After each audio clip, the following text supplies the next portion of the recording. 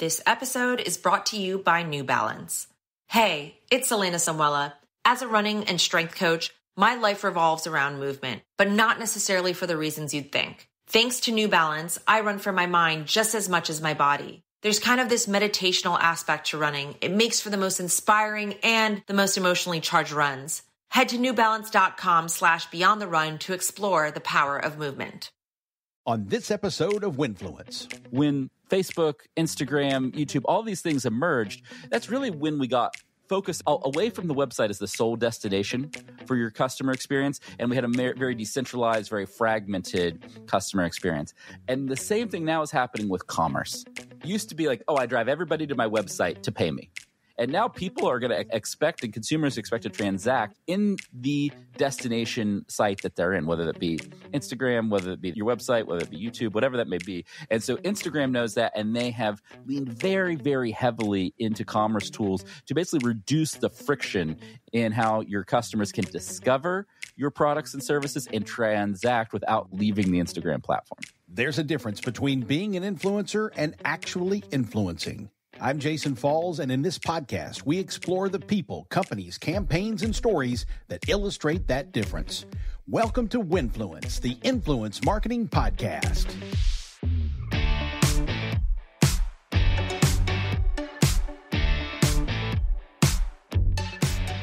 Hello again, friends. Thanks for listening to Winfluence, the Influence Marketing Podcast. If you read the tea leaves of the conversations people are having about social media channels these days, you'd probably think TikTok was dominant, Instagram was struggling, YouTube was relevant, and everything else was dead. But the way the conversations go and reality aren't always aligned. HubSpot published 2 reports over the last couple of months specific to Instagram. One was its 2022 Instagram Engagement Report. The other was a report specific to shopping on the platform. Both reports offered up reminders that not only do consumers still prefer Instagram over TikTok and other platforms, but so do marketers. But research reports come out weeks and sometimes months after the surveys and data analysis is done, and social media often changes by the day. So are HubSpot's Instagram reports even still valid? Well, the short answer is yes. Consumer trends often take months to shift. Instagram is still bigger and used by more people than TikTok, though that gap is closing. And the perception of Instagram's waffling wasn't helped when its CEO came out recently and said, make more vertical video, in an obvious attempt to compete with TikTok-like content. But I wanted to dig in deeper to the information and question it a bit. When I do that, I like to go to the source. I invited my old pal Kipp Bodnar, who is now Chief Marketing Officer at HubSpot, to sit in with me and talk Instagram, TikTok, and more. I asked him if he was concerned at all the survey data might be old the day it was published, if Instagram is still relevant, and a lot more. We also dug into the shopping report a bit to talk about how marketers are leveraging those features to turn Instagram into a frictionless shopping app while also being a fun social network. Kipp Bodnar and HubSpot's Instagram data is coming up on Winfluence. This is the point in the show where I tell you a little something about Tagger, our presenting sponsor. It is a complete influencer marketing software package I use every day to find, engage, hire, collaborate, review, and measure all my influence marketing efforts. I've started a new campaign for a client in Tagger this week, and am finally building out a full campaign management project using all of the tool's capabilities. I normally still do emails and approvals and such outside of the platform, but this campaign is more of a scaled project with dozens of creators, so I'm leaning more on Tagger for this one. So I set up the campaign, and in 10 minutes, I have a campaign brief, an invitation email for creators, the triggered responses if they apply, an expected content flow that automatically gives me a checklist per creator to ensure they fulfill the campaign obligations. It's really kind of crazy how organized and useful Tagger is. Now, I could go on, but you know I use Tagger every day. You should check it out too. It might be right for your agency or brand. Go to jason.online/Tagger to get a free demo and see if Tagger is right for you. No obligation, just do the demo. You get to see cool software, worst case scenario, best case scenario, you find a better solution for influence marketing efforts for what you're doing. The URL again, jason.online/Tagger. Go check it out. Is Instagram still the 800-pound gorilla in the room? We'll dig into HubSpot's latest Instagram reports with CMO Kipp Bodnar. He's next on Winfluence. LinkedIn believes B2B marketing can be B2 brilliant, B2 bold, and B2 breakthrough. How? With a platform purpose-built to make B2B mean more for your business. A platform with tools to help you build better relationships with your key customers, to boost your buyer journey while building your brand. A platform with the trusted data and lead generation you need to beat KPIs, drive ROI, and stand out amongst the competition. And with the targeting tools on LinkedIn, you can reach your precise audience right down to their job title, company name, location, and more to make sure your ads are always being seen by those who matter. So get ready to B2 boldly go where no marketers have gone before, because LinkedIn is where B2B is everything it can be. Rethink your B2B marketing LinkedIn ads and get a $100 credit on your next campaign. Go to linkedin.com/MPN to claim your credit. That's linkedin.com/MPN. Terms and conditions apply.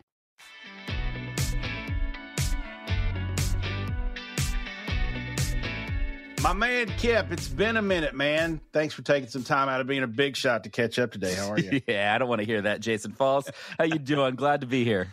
That's good, man. Hey, I've got to start out by asking a question that for people who don't know you and me and that we've known each other for a long time, they probably might think this is disrespectful. And I don't mean it that way. And you know I don't mean it that way. But when you were sitting in my office interviewing for a position at an agency umpteen years ago, did you ever think you would wind up being the CMO of a hugely successful publicly traded company like HubSpot? Because no, of course not. I obviously had no idea because I didn't offer you the job. It's true. I just chose to use that as motivation, and I'm responsible for your success. Yeah, I just want to credit it all to you, Jason. No, obviously I didn't think that was going to happen. You know me, I'm just a curious person and I was just obsessed with the internet and wanted to learn. And man, it turns out that can lead to some really good things if you're willing to work hard and put your head down and learn a bunch of stuff, which I don't know. I'm the luckiest person in the world. So in that regard, I'm very happy. Well, you've been the CMO at HubSpot now for a little over 7 years, I think. And back then you were kind of thrown into a position, and there might have been some people outside of HubSpot who didn't know you and that you'd been there for a long time and how capable you were, who thought, who is this kid who's the CMO? So I wonder, how long did it take you to feel like the job fit, to feel like you were where you were supposed to be, or was that just kind of natural from the get-go? No, I think that's a good call out, Jason. Like, I think I heard from a lot of people with that perspective that you just outlined.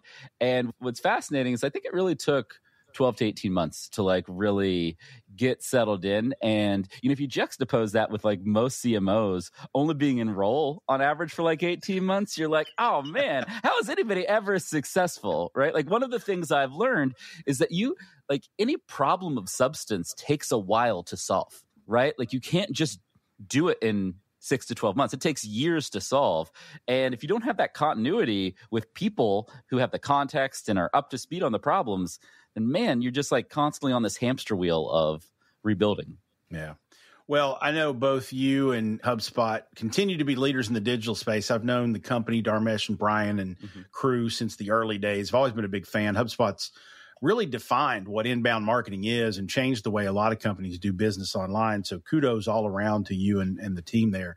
Now, in that great work, you and your team published the 2022 Instagram engagement report not long ago. It's an analysis of millions of Instagram posts and accounts and gives folks a nice look at some insights about arguably the top social media network for influencers and content creators.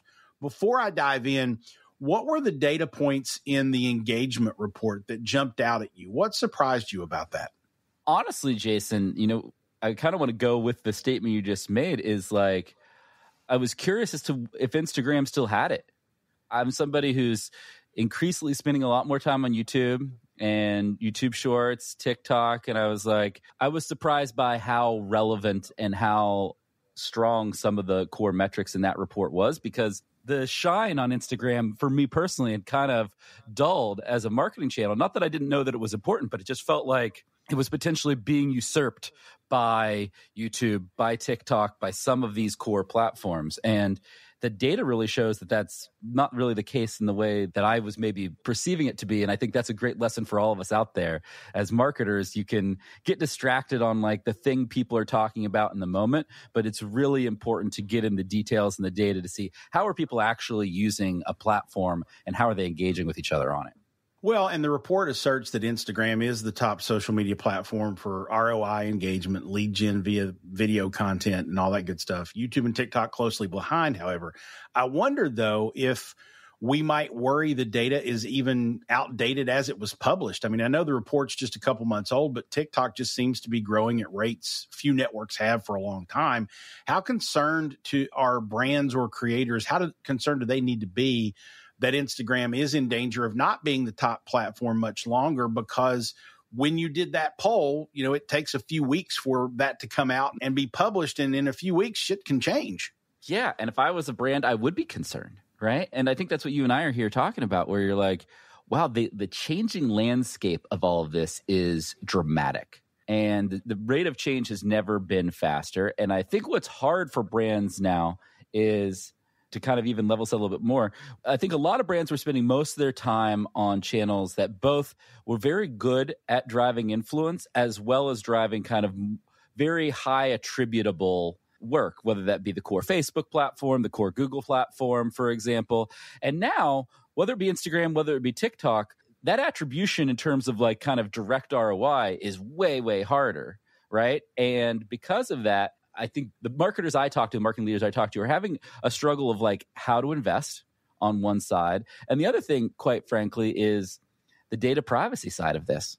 There are a lot of concerns with both Instagram and TikTok on how those products are going to have to evolve in the changing world of data privacy that Apple is really driving and pushing hard in the market and kind of holding Google and Meta and TikTok's feet to the fire on a lot of this, And so if I'm a brand and I'm a marketer, I'm like, oh, I need to know that this landscape is going to change by the weeks and months, not by the years, right? And I'm going to have consistent access to data to help me understand where I need to spend my time.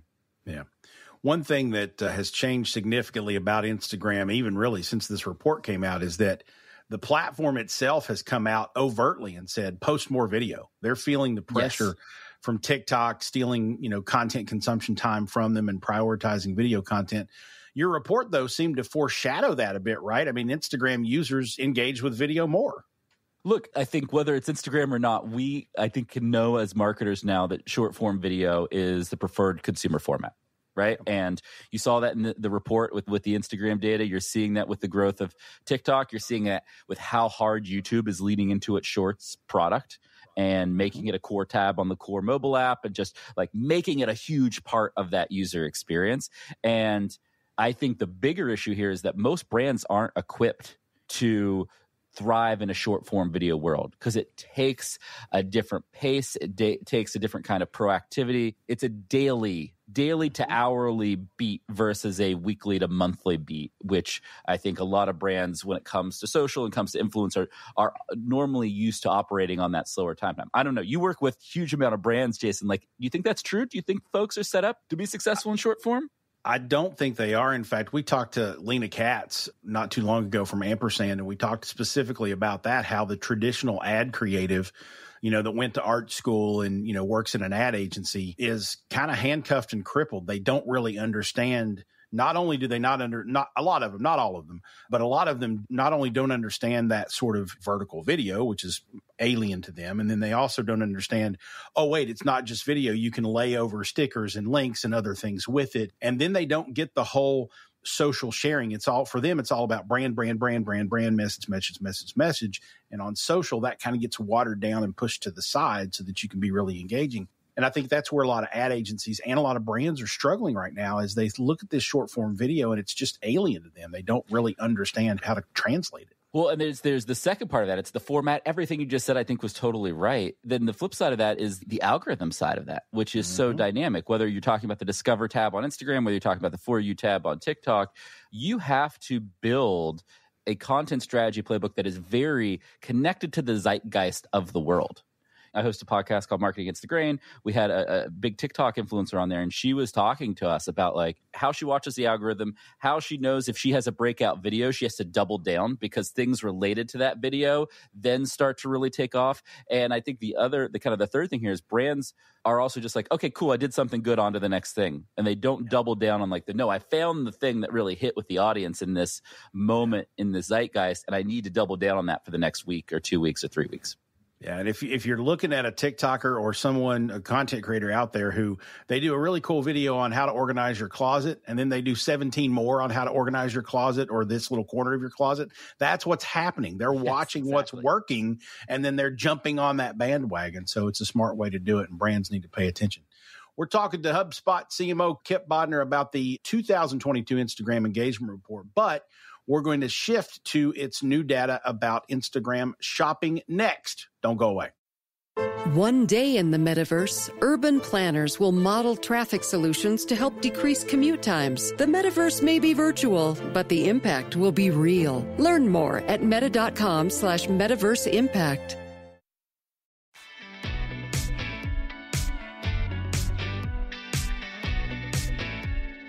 Back on Winfluence with Kipp Bodnar. He's the Chief Marketing Officer at the Big Orange Spoke, HubSpot. Before we took the break, we jumped into a little bit of the 2022 Instagram engagement report. But a subsequent data set and report that followed was the Instagram shopping report. Kipp, 37% of brands of the, I think, 580 Instagram marketers HubSpot surveyed actually use Instagram shopping tools. But that means 63% do not. For those that don't, just in case, walk us through the various shopping mechanisms Instagram has for brands so they know what we're talking about.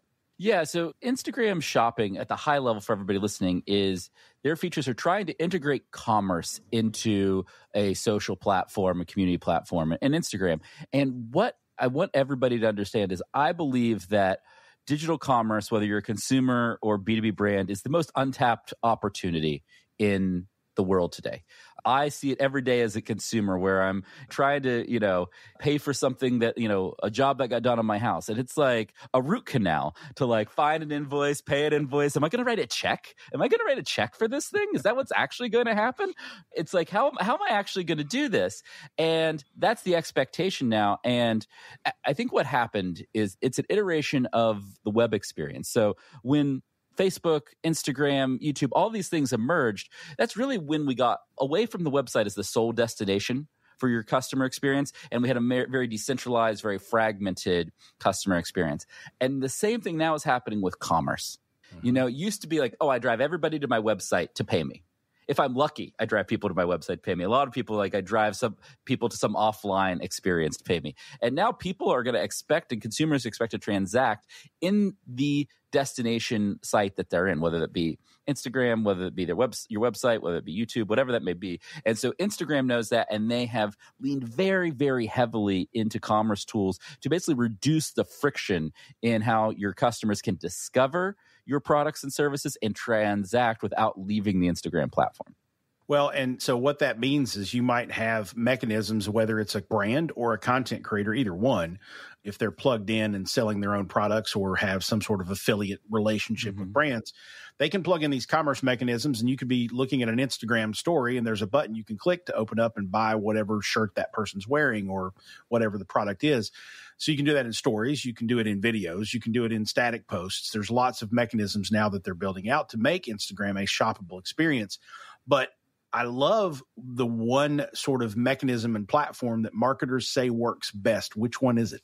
Instagram Live. Instagram Live is very interesting, Jason, because we are so digitally fatigued and scroll fatigued that the scarcity of that live experience. And what's interesting to me, and something I talk about in the background with people, is that it's kind of funny. If you think back in the day when you and I were younger lads, there was this thing called the Home Shopping Network. There are these things called infomercials, all of these things that were massive tools for commerce. And they haven't actually been fully reinvented. on the social and digital age that we live in now. And Instagram Live is a great tool for that because it is kind of like a modern day influencer driven, not home shopping network, but a way to share expertise and bundle commerce as part of that, right? To show you the value and utility of something and understand that, hey, if you want to be a great rock climber like me, or if you want to be great at this DIY project, here's what you need. And here are the tools of the trade to actually go and do that well. Yeah. Well, I mean, Instagram Live is a combination of content mechanisms that I think a lot of brands find challenging. Yes. First of all, here we go again with video and probably vertical video. Now we're going to add live to that.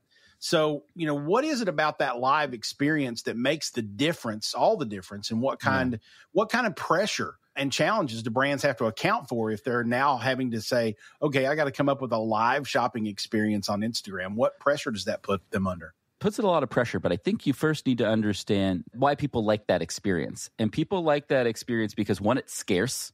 They have to be in that moment with you.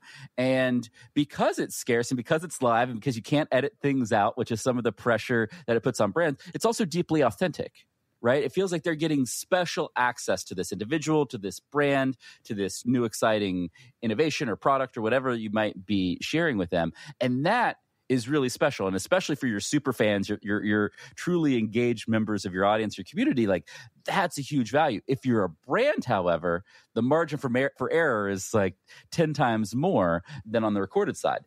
But I think there's also opportunities. Like you can bring other folks in, you can bring other influencers in, you can have a much richer experience than when you're just posting like pre-edited videos to reels and things like that, right? And so I think that's the opportunity. The risk is you have to have good talent and you have to be clear on the story you're going to tell live. You still requires a lot of preparation, even more so because you don't have the help of editing in the back end to make everything sound and look perfect. You skimmed the surface of kind of my next point was this is a show about creators and influencers. So, I'm going to throw it out there. If your brand's a little hesitant about being in front of the camera, not feeling comfortable there, I got some recommendations for you. Are influencers not just the perfect solution for a brand needing to tread in those waters? They could not be more perfect. I think, Jason, one of the things you and I both believe is that to be a relevant brand in the future, you're going to have to align with the best creators in your market. And that is just fundamentally true, I believe. And I think we are undervaluing the opportunity of the creator economy and the impact of creators in this new world that we live in. And so with that, what I would say, if you do not have an ongoing dialogue with the best creators and influencers in your market, even if you're not actively working with them, you are missing a huge opportunity, especially on the highest engagement platforms like Instagram Live, because they're professionals, right? They do this all the time. This is how they make their day-to-day like income, living, and build their community. So aligning them and getting them on board, even at the start, to help learn from them and start building your presence online is a huge, huge opportunity. Nice. So, Kipp, between me, you, and a bag of sticks, these reports are very pro-Instagram, but they are so for a reason. You're filling the information void for your customer base that's been asking about Instagram. I'm curious now, are you furiously working on a TikTok report, and do you want to get those yahoos on the phone and say, hey, slow down, we can only crank these things out so fast? So there's a couple things. Like I kind of am starting to rethink how you provide data like this. At HubSpot, part of our marketing is like, how do we deeply educate and inspire the world of marketers and help them do so in a really great way? And I think the thing you're pushing on is like, wow, this data is changing so fast. Like, yes, are we working on TikTok data? Yes. Is a long form report the best way to present it? I don't know. That's the thing that like I'm actually kind of battling with and struggling with. Like, what is the right way to do that and make that all work? It harkens back to the days when HubSpot cranked out all the tools that said, hey, plug your URL in and we'll grade your website, and plug your Twitter account in and we'll grade your Twitter account. So I can see the wheels churning a little bit. Well, yeah. Well, I think one of the things that we didn't talk about, Jason, is that like, if you're going to be great on whether it be Instagram, whether it be TikTok or some other channel, you have to have the right data and inputs on the platform to know that. And there's the type of insights we shared in this Instagram report, which are awesome, which are kind of the feature level. But also you want to know, like, who are the fastest growing accounts in the market? Who are the fastest growing accounts overall? Like, there's things you want to know so that you can be like, oh, here are the 20 brands that are really nailing this. And what can I go and learn from them? And that is much more dynamic than like a static data dump, and I think we want to work to how do we get those dynamic sets of data in everybody's hands. Nice. Well, Kipp, thank you for taking some time to make us smarter today, my friend. Always good to talk to you. Tell folks where they can find you and the wonderful content and products the mothership has to offer on the interwebs. You can learn all about HubSpot CRM at HubSpot.com. You can find me on Twitter at Kipp Bodnar and wherever you get your podcasts on the Marketing Against the Grain podcast. Nice. I know HubSpot's got the HubSpot Podcast Network, which is kind of, I guess, competitive, not really with the Marketing Podcast Network, but you guys were one of the first people that I reached out to or wanted to reach out to and say, hey, I could get all the HubSpot guys who do blogs to come on the Marketing Podcast Network. And I was like, God damn it, they beat me to it. Well, we could talk about a bigger partnership and consolidating networks. I'm up for acquisition. You got a checkbook. I'm good. We got money. I got money, man. I got money and know how to do it. I'm trying to build the best business podcast network in the world, man. And that's inclusive of general business, marketing, sales, CS, all of those things. And so I'm totally up for it. Well, I have a feeling, friends, we're going to have a follow-up conversation, probably not on the podcast. Sounds good. Kipp, man, I appreciate you being here, my friend. Let's not let so long lapse next time. How about it? Let's do it. Thanks, Jason. Thanks for having me. Love catching up with Kipp, and yes, it is true. I once interviewed him for a job and didn't hire him. The person I did hire wound up being my operations manager for about 6 years. I hired her 3 different times, so while I don't regret the decision, I did pass on the eventual CMO of HubSpot. Not my proudest moment as a manager. Kipp is such a great guy, though. He and Jeff Cohen, by the way, actually wrote a nice book on B2B content marketing, too. It's a little old now, but I know it's not dated. It's still fresh stuff. So go look him up out there on the interwebs and connect. Get that book. Follow Kipp. He's a great guy. Speaking of connecting, ladies and gentlemen, I need your help getting more people to connect to Winfluence. Tell someone who might want to know more about influence marketing, about this podcast. Send them to winfluencepod.com or share a link to this episode on your social network of choice. If you have a moment, drop Winfluence a rating or review on your favorite podcast app.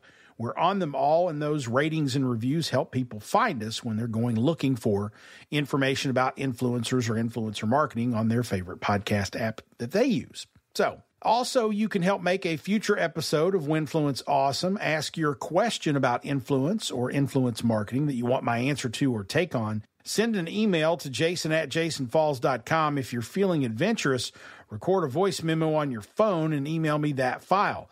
I'll let you ask the question right here on the show using that recording. Winfluence is a production of Falls & Partners. The technical production is by podcasting360.com. Winfluence airs along the Marketing Podcast Network. Thanks for listening, folks. Let's talk again soon on Winfluence. Winfluence, the Influence Marketing Podcast, is an audio companion to my book, Winfluence, Reframing Influencer Marketing to Ignite Your Brand. Get your copy online at winfluencebook.com. While you're there, sign up for the latest ideas about influence marketing delivered in my periodic newsletter, or book me to speak to your company or organization about influence marketing. And if you need help with your influence marketing strategy, drop me a line at jason@jasonfalls.com.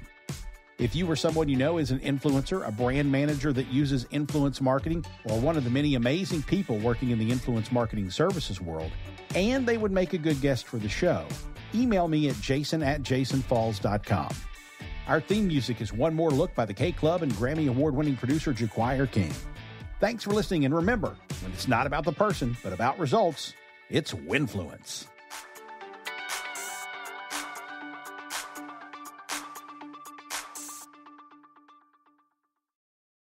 This podcast is coming to you on MPN, the Marketing Podcast Network. There's another show on MPN you might want to check out. I'm Dave Delaney, the host of the Nice Podcast. Each episode is about communication, collaboration, and becoming better leaders of today's fastest growing tech companies. Subscribe to the Nice Podcast today. It'll make your marketing that much smarter. Just visit nicepodcast.co or search for the Nice Podcast with Dave Delaney wherever you get your podcasts. This podcast is heard along the Marketing Podcast Network. For more great marketing podcasts, visit marketingpodcasts.com.